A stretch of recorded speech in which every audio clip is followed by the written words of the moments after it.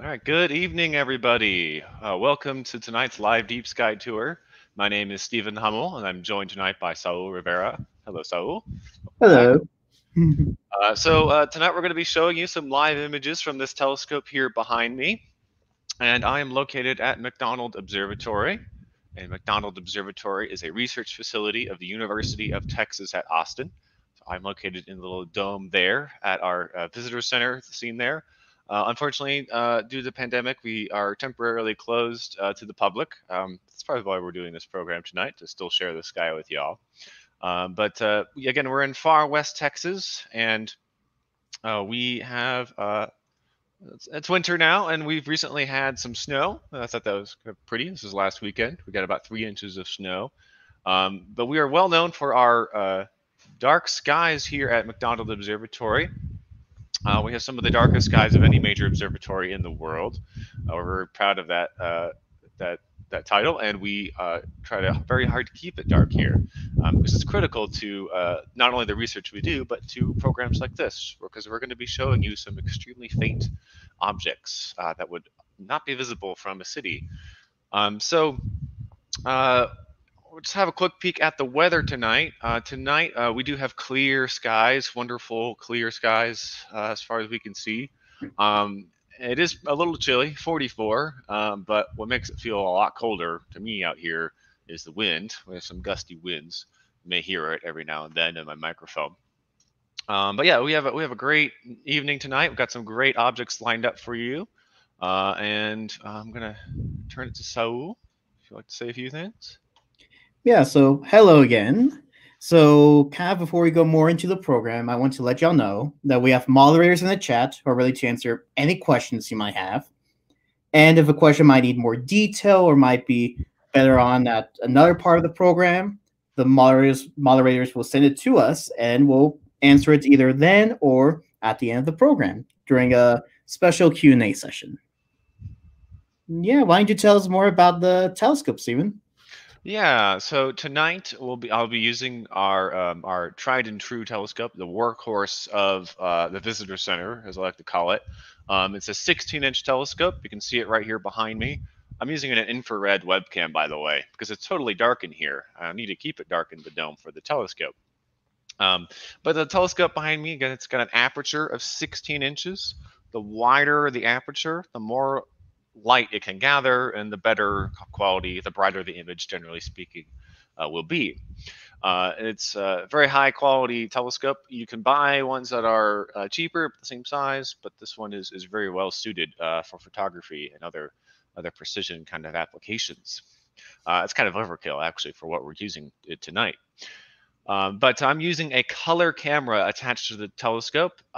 Sometimes I use a monochrome camera for these programs. If you've tuned into previous ones, sometimes the views are black and white. Tonight they're going to be in color. The color camera has the advantage of course, being in color, but some of the things we're going to be looking at are quite colorful, but it is less sensitive. So the images won't be as bright, won't be as detailed as with the monochrome camera, which we sometimes use. If you are a telescope nerd and you're curious about the specifics, in the description below is a list of all of the camera specifics and the software we're using tonight. Tonight we're going to be talking about stellar death, the many interesting ways stars age and die and the lives they live in between birth and death. So Saul, why don't you introduce us to how stars sort of live their lives? Yeah, so kind of before we go more into how stars live their lives, let's talk a bit really quickly about what a star actually is. So a star, the actual definition is any massive self-luminous celestial body that shines by radiation derived from its internal energy source. That's basically a lot of words for saying it's a big ball of gas with lots of energy being produced at its center. And the way the stars produce this energy is through a process called nuclear fusion. At the star's core, atoms are fusing together to create heavier elements, which then releases huge amounts of energy, which gives the star its heat and light. So stars come in different sizes, different masses, and a star's mass can affect several features of it. One of the main things that one can notice with your naked eye is its color. So here we have what we call an HR diagram, or Hertzsprung-Russell diagram, a chart we use to kind of chart out the stars and see their life path. So in astronomy, red is cold while blue is hot. Sounds kind of backwards, but think of when you light a match. The center of the match is blue while the tips are red.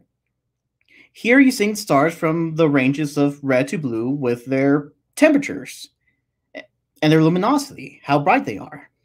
The more massive a star is, the heavier elements it can fuse, and the more energy it produces, making it hotter or making it bluer. And the mass of the star doesn't only affect its color and its temperature, but also affects what happens when the star meets its end. So here we have another little chart of stars with have their whole life cycle. So with low mass stars, like our sun, like sun-like star here, it'll become what we call a red giant, then leave behind a planetary nebula. With more massive stars, they will go into a supernova, a huge explosion. And with even more massive stars, they'll turn into the famous, or depending how close you are to it, infamous black hole. And not all stars fit on this set path. Some stars break away from either of the diagrams. One of these type of stars are what we call Wolf-Rayet stars. So that's the reason it's pronounced Rayet, because it's French. And these stars are extremely luminous and rare. So these stars release huge amounts of material and their late stage of stellar evolution.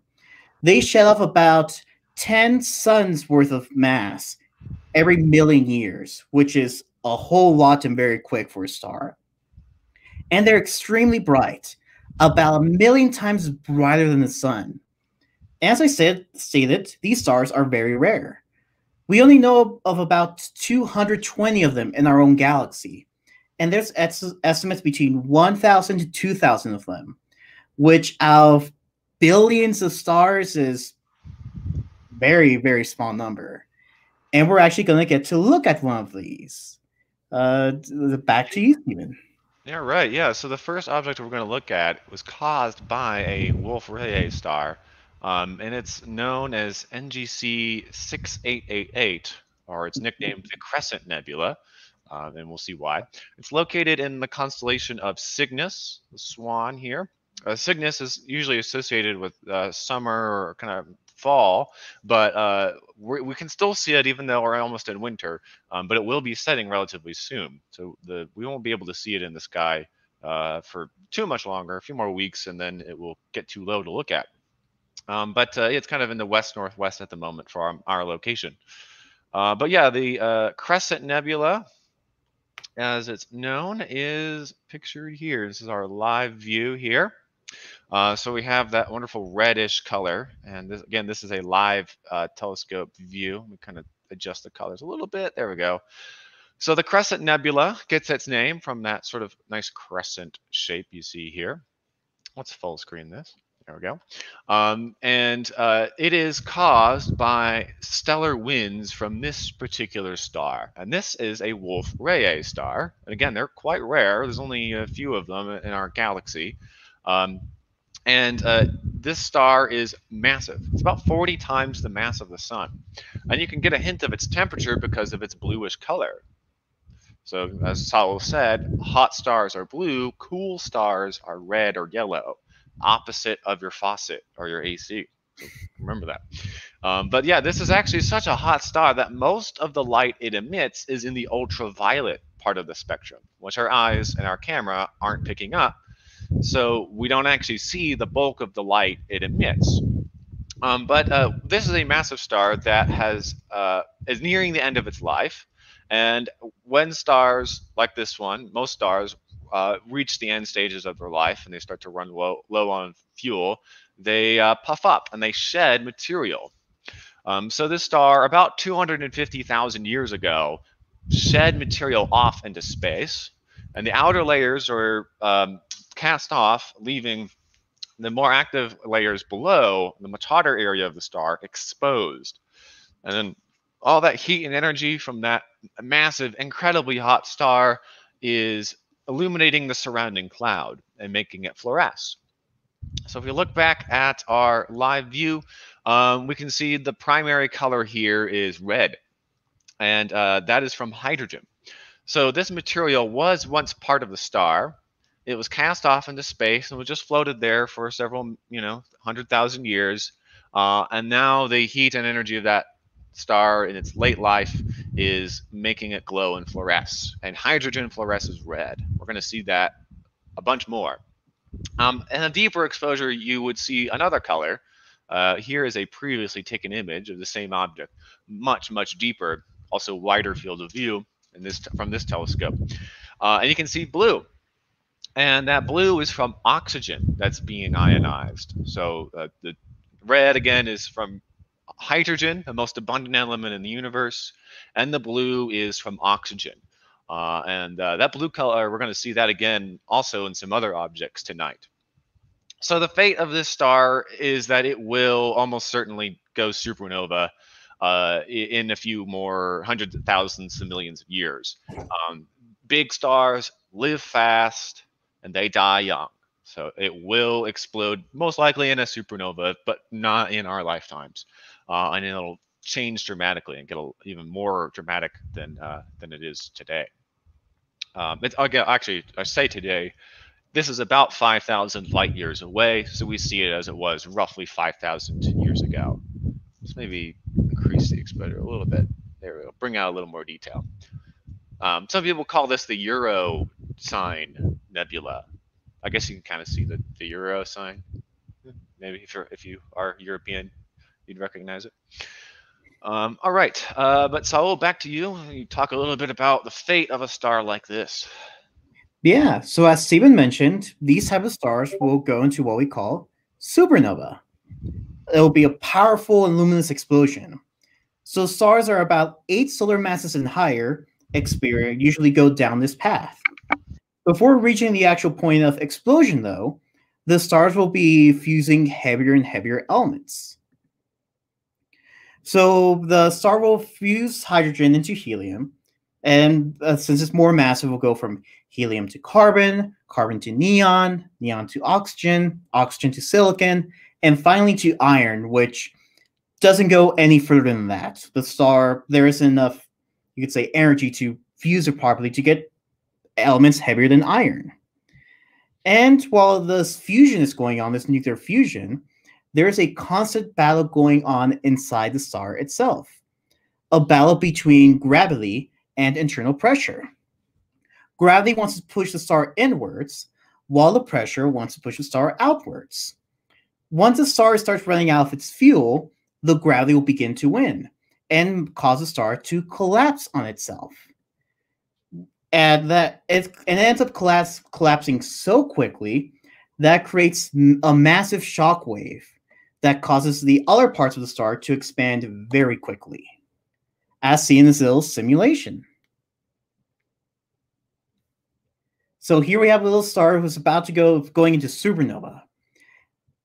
And for reference, that amount of energy is huge. If you held a hydrogen bomb to your eye and detonated it, it wouldn't be as bright as a supernova. And we're actually going to see some remnants of one of these supernovae, known as the Eastern Veil Nebula. And you ready, Steven? Yeah, I'm just about there. So yeah, we are going to look at the Eastern Veil Nebula, also known as NGC 6992, also located in Cygnus, so not too far from where we were pointing earlier. And this is actually a very large object, so we can only choose one little spot to look at any given time. But we are going to look at the eastern section. So this is our live view here. And we can see those colors are back. And I saw that there was a question. Are the colors we see due to the star's temperature or the chemical composition? When we're talking about the color of a star, just a star, we are talking about the temperature. The temperature is what is going to determine the color of a star. It's black body radiation, as a physicist would call it. The hotter it is, the more blue light, the more blue end of the spectrum it will emit. When we talk about the gases and these nebulae, it's fluorescing light, and so this is a very different kind of process. It's like a fluorescent light bulb. You can have a fluorescent light bulb that is very blue, but it doesn't mean it's several thousand degrees. So nebula, we mean the composition. A star, we usually mean the temperature. But yeah, this is the Veil Nebula, and you can kind of see why we call it the Veil Nebula. It is very thin and sort of veil-like, almost like a lattice or a lace structure, and it's dominated by pink and blue. And just like with the Crescent Nebula, the pinkish red is hydrogen, and the bluish color is oxygen, ionized oxygen. Not that you could breathe it. There's not enough out there, and it's a kind of color. It's a kind of emission of oxygen that's sometimes called a forbidden emission, which is maybe a little bit out of date. Obviously, it does emit that color, but it's a kind of reaction that cannot occur in our atmosphere. It's a kind of reaction that only really occurs in the vacuum or near vacuum of space. So that's why we don't really see oxygen glowing around us all the time. Even if it's energized, it wouldn't do it. Let me just adjust the contrast a little bit. There we go. Ooh, it's quite windy now. We are looking into the wind, so I apologize if you hear some wind noise on my mic. But this is a shock wave from a supernova. So this supernova occurred about 10,000 to 20,000 years ago. There were people alive at the time, and they probably would have seen a very, very bright star in the sky if someone was alive during that time period. And over the past 10 to 20,000 years, that shockwave of the supernova has expanded outward and continues to expand, and eventually will fade away. But there's still quite a lot of energy here. As the shockwave is traveling through space, it swept up material.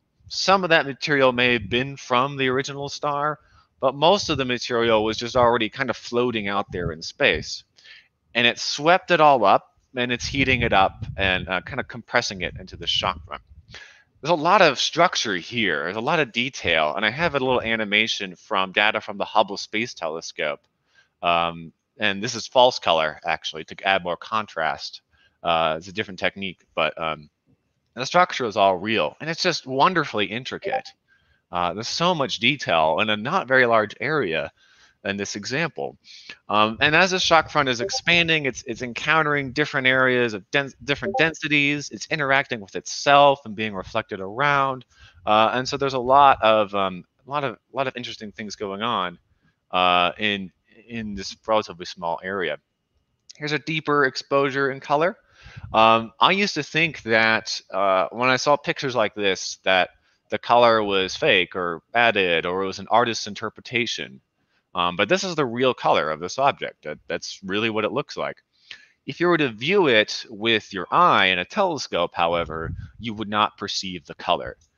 Generally speaking, you would not see color in most of these deep sky objects with the human eye, even in a very large telescope, because our eyes are really quite poor at perceiving color at night. In fact, our night vision is essentially black and white. And during the day, our detailed vision is in color. So that, not to say that you would see it in color, but if it were very bright, then you would see it in color. But this is just a small section of the Veil Nebula. The entire thing is absolutely enormous. We're only looking at this little part up here. That's the eastern veil, and this is the western veil, and we have all this other things. This is called Pickering's triangle. This is about 36 times the area of the full moon in the sky. 36 full moons in the sky. So it's really big. If it were brighter, you would not need a telescope at all to see it, if it just were a bit brighter. Some people argue that if you hold a certain kind of filter that only allows that blue light through, then you can see it with the naked eye. If you hold it up to the sky and you have good vision, you can kind of catch a hint of it without any kind of magnification at all. It's just that big. So that's the Veil Nebula, and let's go back. We'll take one last view at our live view here, and there it is coming in live. I never get tired of this object because it's so big and so detailed. You can scan along it for hours and just find little bits, little knots of interesting stuff all across it. It's just incredible. One of my favorite objects to look at with a large telescope under dark skies, because you can spend a whole night just exploring it. Okay, Saul, back to you. Talk a little bit about what's next. Yeah. So before we do it, there is actually some questions that came in that relate to the veil that you might know the answer to, Stephen. From Eric Alleman, is the shockwave particles or gravitational waves or both? So we do think that a supernova may generate gravitational waves. However, they've never been detected. This is a more conventional, just a shock wave. Basically, like an explosion. In space, there's not always a true vacuum. There is some material which a pressure wave can pass through, and that's what we're seeing here. So they're particles that are being swept up by an explosive outward force. Basically a big bomb. Okay. And the next one from Abel Pena is, how fast is the shockwave traveling at? That's a good question. Initially, it can be traveling at maybe 5 to 10% the speed of light for the initial stages of a supernova. As it expands, it generally loses momentum. This is still expanding. I don't recall off the top of my head exactly how fast, but I do know that over periods of years with sophisticated instruments, we can see the shock wave move. It is actually expanding off. Just you would not really notice it unless you kept checking back every few years, because this is light years across. So it on the scale, it doesn't, on our scale, it doesn't look like it's moving, even though it is actually moving quite fast. Okay, thank you. And actually, that's a pretty nice transition, because I'm going to go into more details about back to the supernova and the shock waves itself. So earlier I had mentioned that stars can fuse up to iron. That's the heaviest element that can occur in the nuclear fusion.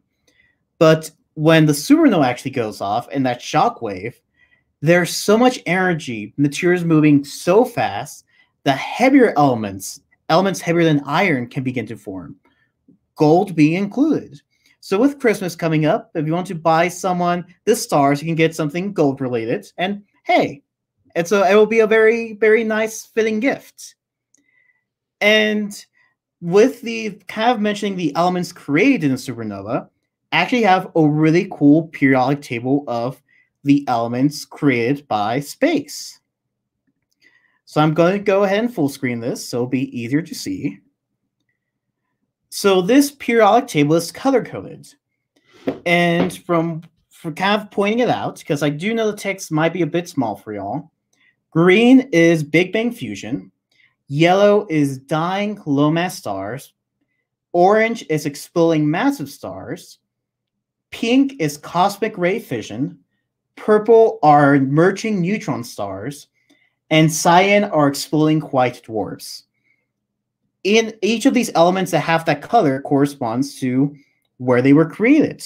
And also in reference, how much of that element can be found, or how much of those elements from that star, or star action, you could say, make up the human body. As you can see, with exploding massive stars, about 73%, according to this chart, can be found in our human body. 73% of the, better yet, let me rephrase that. 73% of the elements in our body came from supernovae, exploding massive stars, which is really, really cool. And kind of goes back to the whole analogy of that word star stuff. And that kind of brings up the question of, well, if we're made up of so much of this, so much exploding star stuff, how often are supernovae? They must be pretty common, especially with a galaxy with billions of stars. Well, the reality is they aren't that common. Supernovae in the Milky Way only occur about 1 to twice every century. But there are some other galaxies that occurs a lot more frequently, such as the one we're going to look at next, the Fireworks Galaxy. And while Steven starts bringing that up, feel free to drop in the comments, how much do you think is a lot of supernovae per century? Yeah, how much is a lot? That's a good question. So, because we're going to talk about a galaxy that certainly we consider to have a lot of supernovae, and that is the Fireworks Galaxy, or the NGC 6946. It's an object that's currently in the northwest part of the sky near the constellation of Cepheus, and it is relatively close to the North Star, so it traces an arc such that it actually never really sets or goes below the horizon, but it will get pretty low, and it's getting low for this time of year, which is why we're doing it tonight, because in a few more months it won't be in a good part of the sky. But the Fireworks Galaxy is very aptly nicknamed because it's got just a lot of supernovae. In fact, it has one of the highest rates of supernovae explosions of any galaxy we know of. Um, excuse me. Here is the live view. It is a faint galaxy for sure. And in fact, this is considered to be a very challenging object to observe for an amateur astronomer. The reason being that it's actually viewed through some dust and gas of the Milky Way. Because if we go back to our star chart here, where we're looking, we're not very far off from the Milky Way in the sky, this dusty, cluttered region. So generally, when we look at other galaxies, we don't look in this area of the sky. Some astronomers even call this the zone of avoidance if they want to study galaxies, because our own galaxy sort of blocks the view. So it's kind of near that. And so what we're looking through essentially is gas and dust of the Milky Way, which dims down the galaxy significantly. So it's a really tough object to see in an amateur telescope, although you can do it. Last time I looked at this object, that I remember anyway, it was about 2017. And in 2017, there was a supernova in the Fireworks Galaxy. And in fact, we think this galaxy has about 10 supernovae per century, which is a lot more than our Milky Way. Our Milky Way has maybe 1 or 2 per century.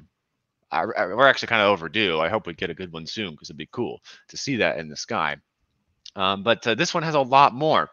Why so many? Well, it's because this galaxy is a starburst galaxy. I don't say that just like the candy. It has a lot of stars forming at once. And you can pick up those regions because they're mostly located in the spiral arms. If I make this full screen here. So over here, we got a little blob. Over here, we got a little blob. Those are star-forming regions. And this galaxy, 22.5 million light years away.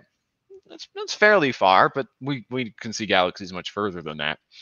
And there are so many stars forming that they're all forming all at once in these giant groups that they essentially this galaxy is flooring the gas pedal. It is forming so many stars so quickly that it just can't keep this rate up forever. And when you form a lot of big stars, those big stars, they're not going to live all that long. They're going to go supernovae. So this galaxy has a lot of supernovae because it has a lot of star formation. There's so much star formation that it's giving birth to an absurd amount of very large, massive stars, which then explode. So that makes a pretty interesting galaxy to study. It's a fairly well-studied galaxy in astronomy. But we're going to see some other examples of a different galaxy undergoing a similar thing, where it may actually be blowing itself apart. It's fusing so many, it's creating so many stars and using so much gas because it can't keep that rate up forever. Okay, I do have a deeper picture here of the Fireworks Galaxy taken earlier this week. There it is. So you can see those pinkish star-forming regions a little better here. You can also see the colors of some of these foreground stars. So all these stars are all stars in the Milky Way, the galaxy we're in, whereas everything within here is 23 million light years away. But yeah, look at all those pink regions. We're going to see some regions like this in our own galaxy in a little bit as well. Okay, Saul, I'm going to turn it back to you. Yeah. So with the fireworks galaxy, it's experiencing lots of supernovae, lots of exploding stars. But that's not the only thing that will happen when a star reaches the end of its life. Stars like our sun will create what we call a planetary nebula.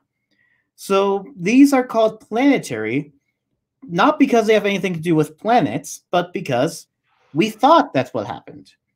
When these nebulae were first found, astronomers thought planets form in them. We now know that isn't true, but the name stuck, which is kind of a common thing in astronomy. The way the planetary nebula is created is when a star is reaching the end of its life, it runs out of hydrogen and begins to fuse helium. Since helium is a heavier element, it will cause the star to grow as the fusion is going on. And it will grow into what we call a red giant. Our sun will be a red giant in about 5 billion years. And when it does, it will grow past Mercury, Venus, Earth. Even some people speculate it might even reach Mars.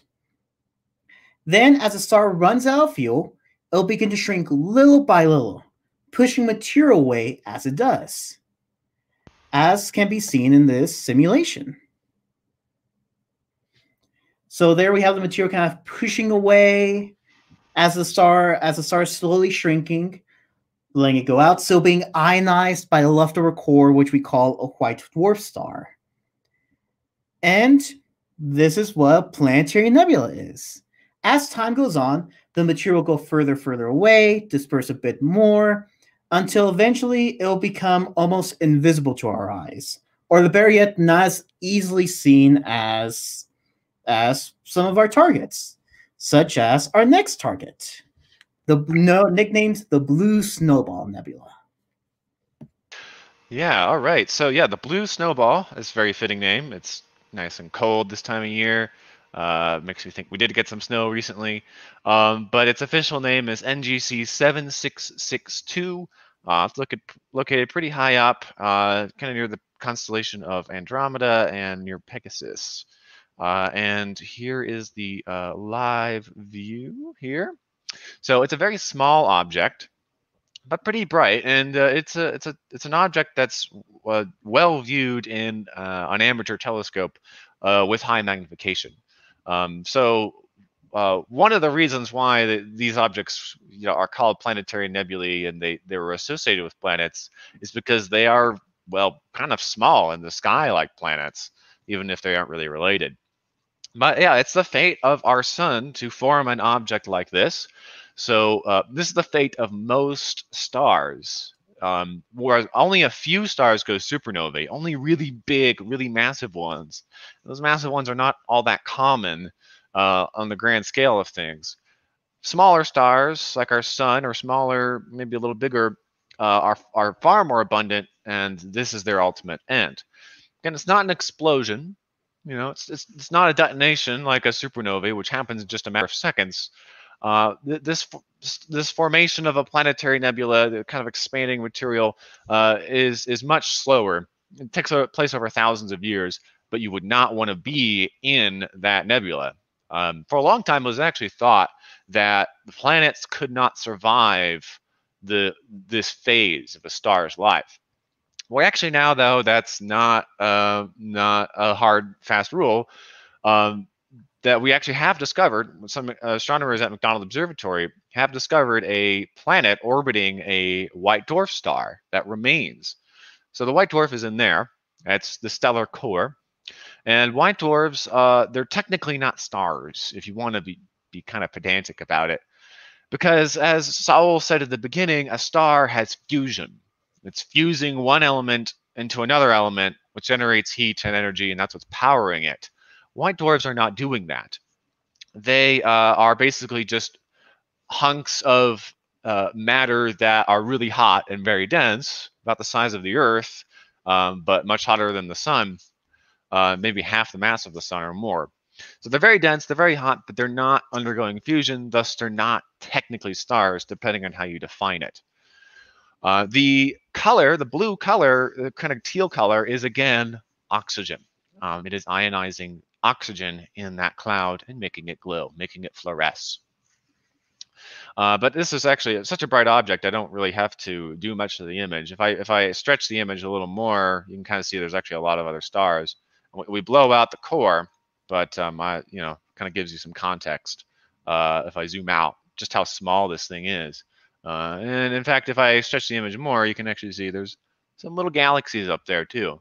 Those are in the neighborhood, I looked this up earlier, about 600 million light years out. A really big little fuzzy galaxy up there. Yeah, you don't actually need a very large telescope in order to see this because it's so bright. If I decrease the brightness and kind of zoom back in and scroll down a little bit there, those lines will go away in a second. Yeah, you can see it's pretty detailed. There's a lot of structure in this very small object. But tonight the conditions are pretty volatile in terms of weather. The winds tonight are pretty crazy. So here is a view from the Hubble Space Telescope. There it is. Yeah. So obviously a much sharper image. And you can also see that pink is back. That pinkish red, yet again, is hydrogen. And again, most of the blue is oxygen. Although in this case, you may get some helium in there as well. Planetary nebulae like this one often have very intricate shapes, and the origins of their shapes are still not totally understood. They have a lot of different patterns and a lot of different intricate little details, but in general, the shape is formed from stellar winds, just like before what we saw with the Crescent Nebula, where that star, that very massive star, was sweeping the area around it and sculpting it. It's a similar story here, just on a much smaller scale.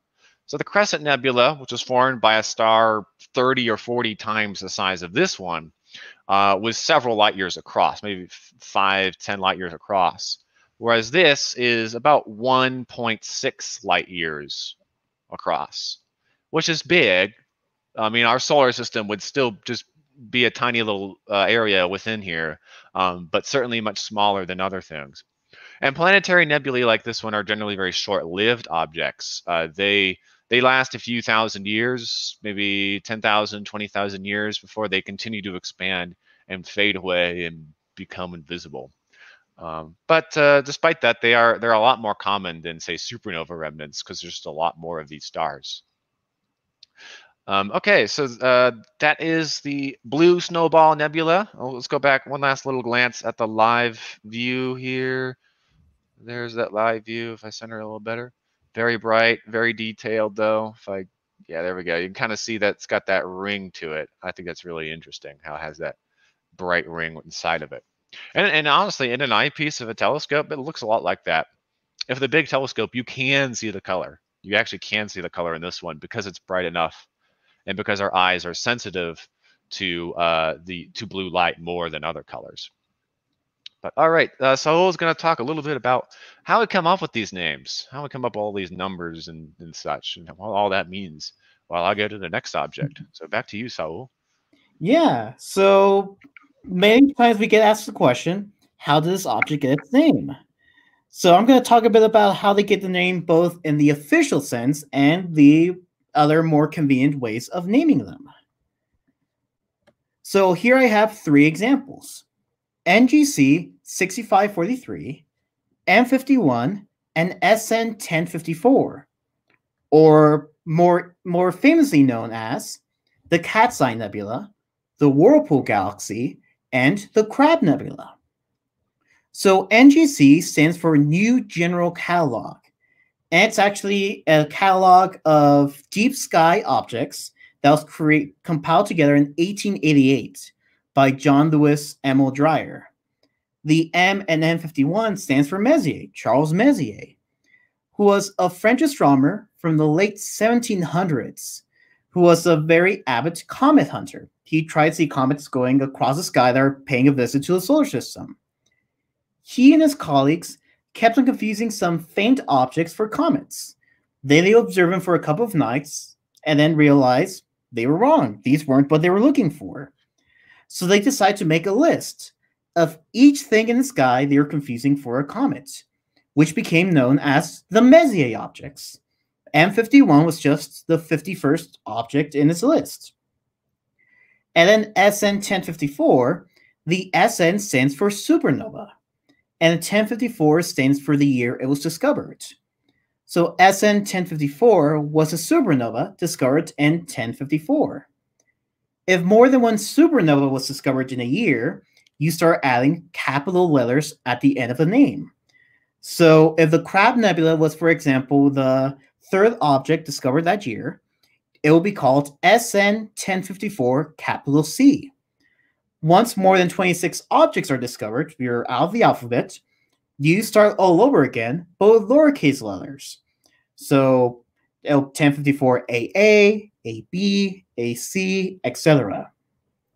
So if you were to give a name to the 28th supernova discovered in the year 2020, it would be called SN 2020 AB.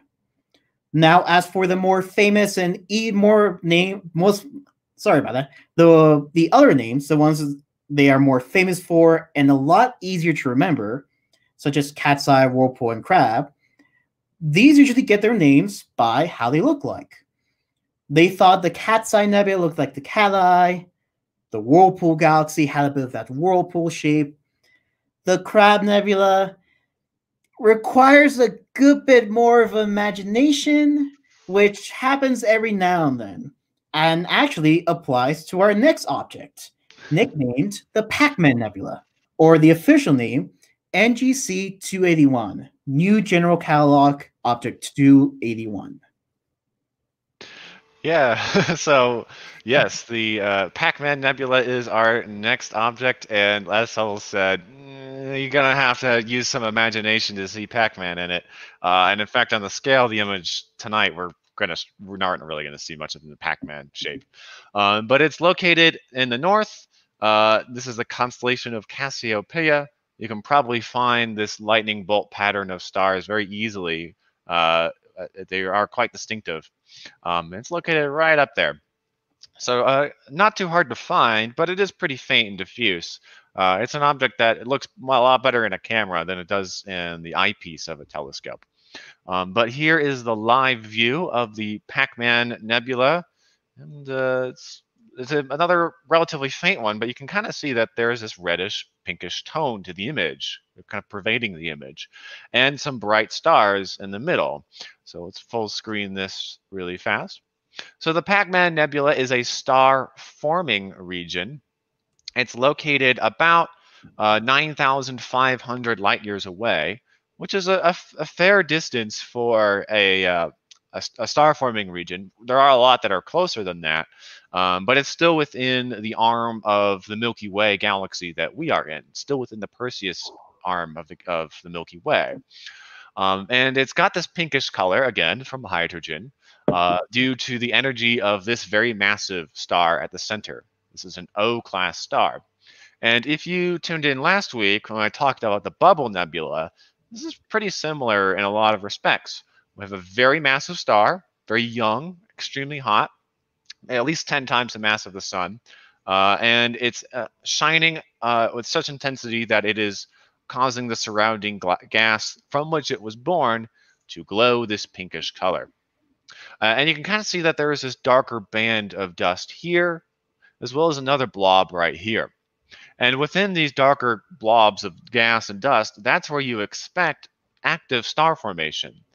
In order for stars to form, they have to be the gas cloud from which they are born has to be very cold and still, and generally a relatively serene place. It has to get fairly dense as well. Oftentimes you find these little blobs called Bok globules, B-O-K, after the astronomer Bart Bok, and he researched these, but they are these clumps of gas and dust that are collapsing down, and there's probably newborn stars forming within this little blob, as well as perhaps on this larger, darker band here. So on this scale, we don't really see the Pac-Man shape very well, but I'll try to explain it. This is supposed to be Pac-Man's eye, and this is part of his mouth. And if we look at another wider picture that was previously taken, maybe you can see what I mean. So there's the bright star that we just saw. There's the shelf. There's that block globule. So this is supposed to be Pac-Man's mouth. Okay. Here's the round area, and that's his eye. So if you kind of ignore everything over here, and you use a lot of imagination, averted imagination, as some of my friends say, you can kind of see a Pac-Man shape, but it's a stretch. So I'll just stick with NGC 281 for now until someone comes up with a better name. Because again, we only call these things names if enough people call them that, and it sticks. There's no official nicknaming process. It's just whatever you call. I like that surrealist Pac-Man. Yes, that's yes, Pac-Man by surrealist painter or something. So yes, let's go back to the live view here. Again, when we were looking at the fireworks galaxy, we saw those little pink regions in the spiral arms, and if you were outside the Milky Way, looking at the Milky Way, this would look like one of those pinkish blobs from a distance. It's the same kind of thing, just a lot closer up.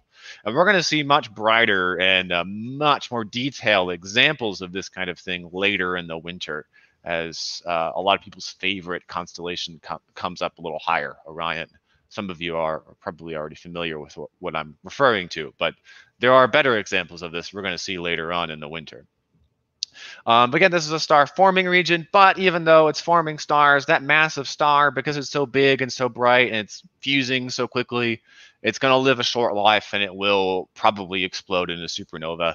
And when it does, that may kill the chances of star formation nearby, or it may increase the chances of star formation further on as the shock wave clumps gas together enough that it becomes dense enough to form more stars. So supernovae, yes, they are violent and they symbolize death in astronomy, but they also are involved in creating more stars, and the elements that are produced in supernovae get recycled and form stars and planets and stuff. That's how we got here. But we're going to go to one more object tonight.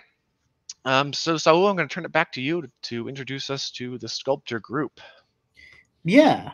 So our last object is another galaxy, and it's part of what we call the Sculptor group. So the Sculptor group is a nearby group of about 13 galaxies, lying about 12 million light years away from us. And here's just a few images of just a couple of the galaxies in that group. And there are several groups of galaxies just kind of throughout space. The Sculptor group is one of the closest groups to our own group of galaxies, known as the Local group, a group of about 80 plus galaxies that include the Milky Way, Triangulum Galaxy, and the Andromeda Galaxy. If you want to know more about it or get more info, you can look at last week's live stream. Last week we went a lot more into detail about galaxies themselves and the Local group. And the Sculptor Galaxy was actually mentioned in Stardate not that too far long ago. And while Steven gets the Sculptor Galaxy into view, he does need to do a lot more repositioning for this target. I'm going to go ahead and answer some questions. Let's see. Ooh, this is a fun one. From Jimmy Doon. Do you agree that the universe goes on forever in every direction? There can be no outer edge or border, and may be empty space or filled with stars and planets. So I actually don't think that space goes on forever. From what we've seen through simulations and other things, space does have an edge. A bit while in terms of like several decades ago, we did think that space would go on forever. But from how we see it now, it more likely does have an edge, but the edge is also kind of growing along with space. It isn't just like a set boundary that will keep everything encapsulated, but more anything move along with it. Another thing that kind of goes with the idea of space not being infinite is the fact that you look at the night sky and it's dark everywhere. So if space was infinite, there would be an infinite amount of stars between in the area you're looking at the night sky. So let's say you have just one small area looking at the night sky, completely dark. If there were an infinite amount of stars in there, which will occur if space was infinite, it wouldn't be dark. There'd just be light there. They'd just be bright all around due to the infinite amount of stars, infinite amount of light sources. Since that isn't the case and space is still pretty dark, that kind of factors in pretty well into the idea that space doesn't go on forever. If it will grow for forever, that's kind of a different thing, but honestly, I honestly don't know much enough to know the answer of that. And honestly, I don't think astronomers know the answer either of will space go on for infinity.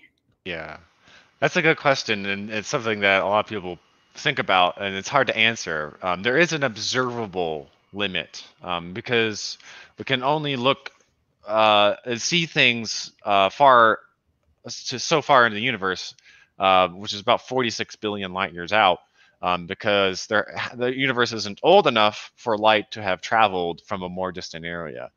So there is sort of the observable universe. It probably goes on beyond that, but we won't really know.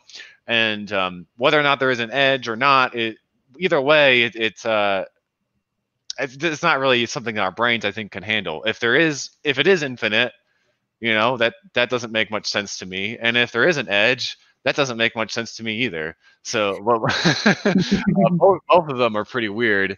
I personally think it's infinite, and there are different theorists for each camp, whether or not it's truly infinite as far as you go, or there is an edge out there. But we probably won't ever really know, just because of our vantage point or in our time in the universe is such that we can't. There's no way to observe past the observable universe, even if it is out there. Yeah, and there's some really cool, kind of like adding on really quick, some really cool scenarios, whether if the universe is infinite or not. If it is infinite, then the chances of there being another exact copy of us and of Earth is very likely. Infinite possibilities within one infinite universe. If the universe does have an edge, it's the question of what's past that edge. Maybe it's other universes. Maybe we're a universe within another universe. Either way, how it goes is still a really cool outcome of that kind of borders science fiction. Yeah, whatever the answer is, it's interesting. But we're not going to look out to the edge of the observable universe tonight. We did look at pretty far in the previous live stream at objects billions of light years away. But tonight we're going to look at a galaxy that is only about 12 million light years away. Million with an M, not B. It's the Sculptor Galaxy. It's in the constellation of Sculptor down here, hence the name. And of course, it's part of the group, as Saul said, of galaxies out there. The Sculptor constellation, this patch of the sky, does not get very high up above the horizon from where we are. And for most northern hemisphere observers, that's going to be the case. It rises in the south-southeast and it sets in the south-southwest. So it traces out just a small arc in the sky as the Earth rotates. So this is the middle line in the sky. And again, this is a live view of the whole sky right now. That's Mars there. So we're going to look at the Sculptor Galaxy. It's one of the brightest galaxies in the sky. And in fact, it's so bright you can see it in binoculars without too much trouble. But there it is live. That's the Sculptor Galaxy. It's pretty big as well. I can't actually quite fit the entire thing in there. It's kind of a little bit cropped. We'll get the best part anyway in there.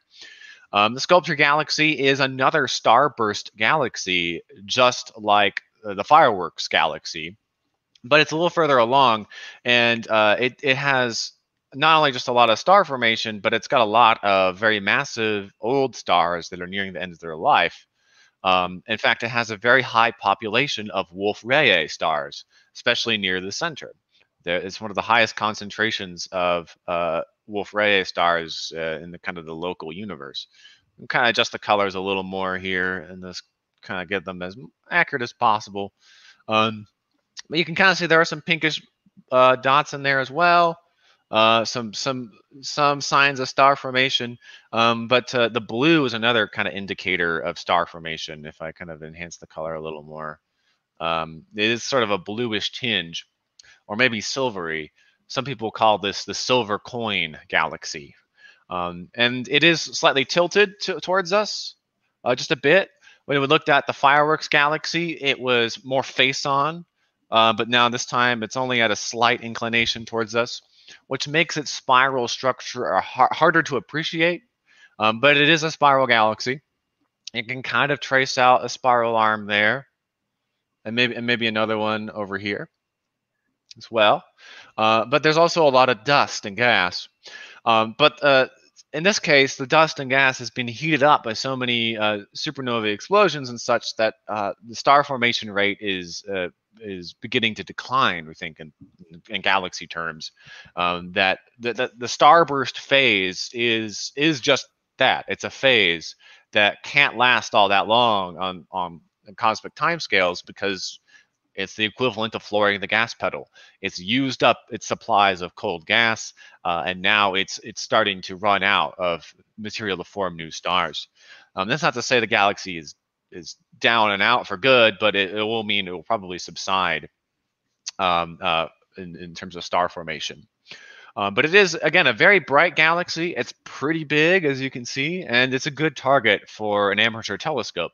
But you have to kind of observe it right around now, because if you're in the northern hemisphere, it's just not above the horizon for all that long. And if you're further north, kind of more northern U.S., it'll be very difficult because it'll be even lower in the south along the horizon. So again, that's the Sculptor Galaxy. I do have another previously taken image. There we go. A little more detail, a little longer exposure, bring out those colors a little more. And you can kind of see the bluish edges of the spiral arms a bit better too, of all those massive stars in there. But this is where we're going to wrap up tonight's program. But we're going to take some questions now. So if you've got some questions for us, be sure to send them our way. Our moderators will handle some of them, and we'll handle as many as we can. But Saul, if you got a question picked out? Yep, I actually do. One came in from Amy Mora. My 11-year-old Teddy, hi Teddy, would like to ask if there's any evidence of aliens. So as of right now, sadly, there is no evidence, or you can say hard evidence, of there being life on other planets. Though from there on, kind of to add on to it, though, I personally think that alien life is pretty common. There are way too many stars, way too many planets for us to be the only one with life. But as of right now, we haven't really even gone far enough outside our own solar system or elsewhere to try to find that evidence. We're still slowly going on throughout it. There are several projects, such as one here at the observatory on the Hobby Everly telescope with an instrument called HPF, the Habitable Zone Planet Finder. We try to find planets that are in what we call the habitable zone of a star, nicknamed the Goldilocks zone. Not too hot, not too cold, just the right distance away from the planet for liquid water. Then once we narrow those down, we can start doing a bit more research of the chance of life being there. But it's going to take a good bit more to actually get that hard evidence of aliens on other planets. All right. So Jimmy Dunn asks, can we see through black holes? So not really, although with an asterisk. So a black hole, which sometimes are the results of very massive stars dying. What they leave behind is a black hole. And not most don't, but the very most massive do. They are areas where no light can escape. Nothing can escape. So if something goes in, it will not come out. Now, you can get into some weird theoretical physics and Hawking radiation, but let's not go into there. But basically, if something goes in, it's not going to come out. If there was like a black hole in here, or like in the circle of my hands, right, you couldn't see my face. But the light from my face may be bent by the curvature of space and time around the black hole, and so what you get is this very distorted view of the object behind. If you look at, if you ever watch the movie Interstellar, or just search for the scene where they show the black hole, that was actually a pretty realistic simulation of a black hole. They often have disks of material around them, kind of like the rings of Saturn, except in the case of the black hole, what's behind it is bent around it. So I wouldn't say we could see through it, because anything that goes in, we will not see, but we can see around it. In other words, we can kind of cheat space and time a bit and see around it. Yeah, you got another question, Saul? Yeah, I have one from John Cetera. Are white dwarfs sort of like the smoldering wood of an old campfire? That actually is a very good analogy of how white dwarfs are, the remnants of the low-mass stars. Though the one difference, though, was the smoldering wood of an old campfire, it goes out relatively soon. White dwarf stars, though, haven't really run out. We've seen white dwarfs almost as old as the universe itself, billions of billions, 13 billion years old, and they're still going strong. There is a name for the white dwarfs once they eventually do run out of energy, but we haven't ever seen a white dwarf die in terms of running out of energy. White dwarfs can still die, though. If they are orbiting another star, a companion star, and are close enough to pull material into it, once a white dwarf reaches 1.4 solar masses, it basically becomes, there's basically so much mass, material around is moving so fast, that it basically self-destructs and goes into a crazy bright supernova. I do actually have an animation of that. There's another way a star can die, and I didn't do this out of time, but so great. Thank you for reminding me, Saul. So the way we determine distances to galaxies is often related to a specific kind of supernova called a Type 1a, and where you have a white dwarf, like that ember of a star, as the analogy, which is close to or orbiting with another larger star, which is puffier, not nearly as dense. And the denser area of the white dwarf kind of siphons off material from the larger star. And as that material is added on top of the white dwarf, kind of like it's adding more material to the fire, or maybe breathing onto almost like the embers of a star, it can burst back to life. So, but it doesn't just keep going again. It's not like CPR brings it back. When more material is added onto the white dwarf, it essentially detonates. It's a thermonuclear explosion, not all that dissimilar from a hydrogen bomb, and that creates a certain kind of supernova, which always explodes with almost the same brightness, regardless of the conditions, because once it reaches that 1.4 times mass of the sun limit, it detonates. And so that makes them really useful to astronomers, because astronomers look for these kinds of supernovae in other galaxies because they always explode with basically the same brightness. We just have to find them and measure how bright they appear to be.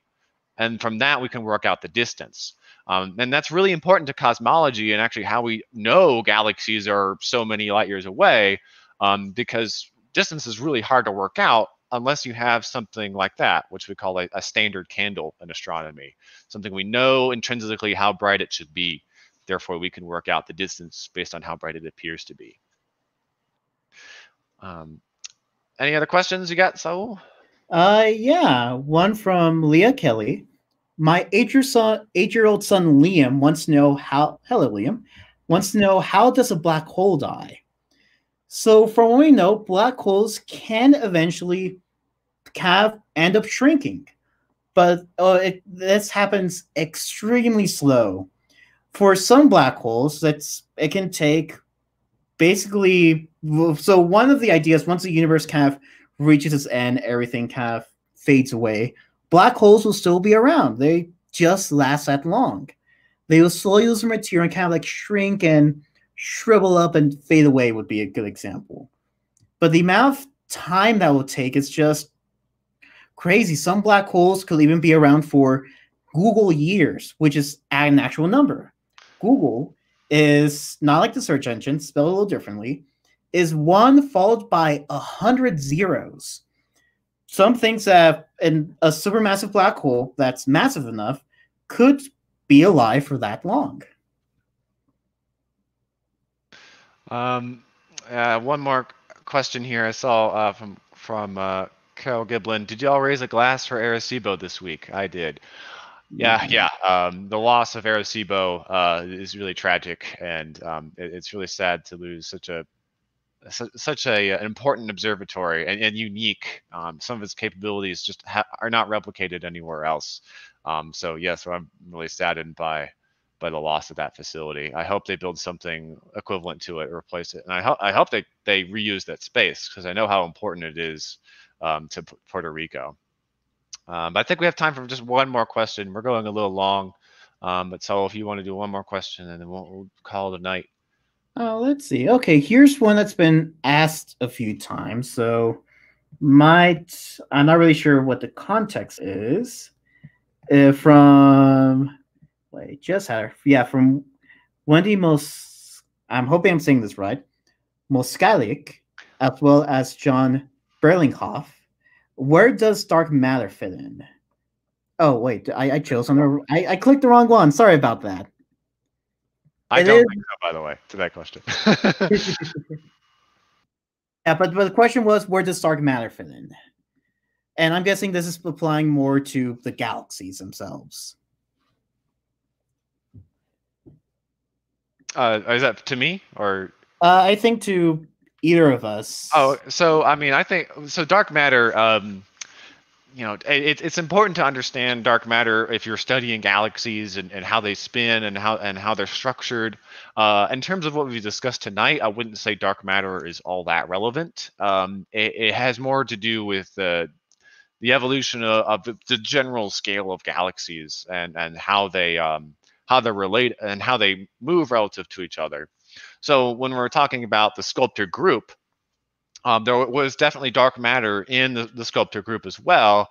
That's kind of keeping it together, because what we see, the things that emit visible light, that is only a small fraction of all the matter and energy in the universe.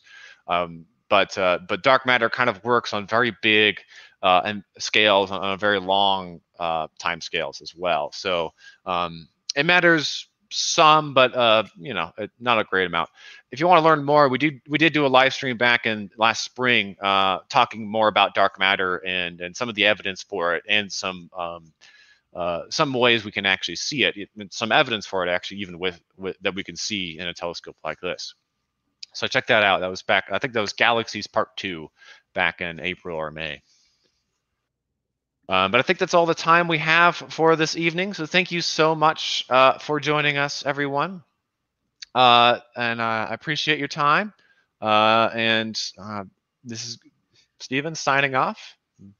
Thanks for helping me out, Saul. And also thank you to the moderators as well for making this program work. So good night, y'all. Thanks for joining us. Good night.